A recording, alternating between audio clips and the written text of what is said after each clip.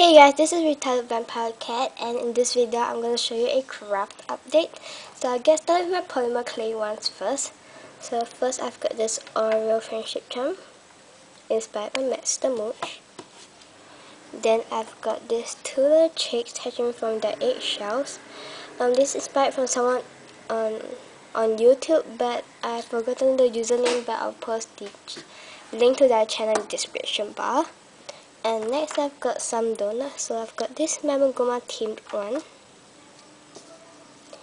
a Hello Kitty, a Disney Murray cat, and by the way all these are textured at the back and very nicely shaded. Winnie the Pooh, Piglet, and then a Tiger, Eeyore, and then I have this Mickey Mouse and Minnie Mouse to go with it, and this is my favorite, a donut duck. So yeah, this is my favorite of all the donuts. I've got some Rilakkuma charms. So support strap says Rilakkuma, Rilakkuma, and Kyotori. So yeah, and then I've got this cakes, which is I've made a tutorial on it, so please go check it out if you want to learn how to make it. This Kyotori cake, and then a curry Rilakkuma, and this Rilakkuma.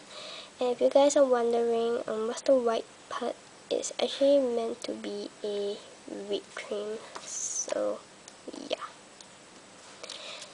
Then I've got some Twilight inspired charms. So first I got this bottle with a O negative blood, and this was from Breaking Dawn. When, if you read the book, when Bella had Renesmee in her womb, Renesmee was sucking her blood, and yeah, and then she got to drink more blood, and the blood was O negative, so I thought I would made it. Then I call this the Twilight combo. It's actually the Twilight, the apple, and then there's a new moon, the rose with blood, and then eclipse ribbon wrapped around Breaking Dawn's chest, and the chest is shaded with black and red pastels, chalk pastels, and yeah, to make it more kind of like a vampire kind of feeling, like a black and red. So yeah, I really like this though. And then I've got this treble clef earrings inspired by Toni Ellison and Savvy Love, because the treble clef, the idea was from Toni Ellison from her tutorial, and the way I actually color it or make it the vintage look by adding gold was from Savvy Loves. So yeah, got that. Then I have a few resin charms. Got this piggy one, and this Stitch. So yeah, my resin charms are in that good. And now, which is I think my favorite part of all, Greyson Chance madness. Oh my god.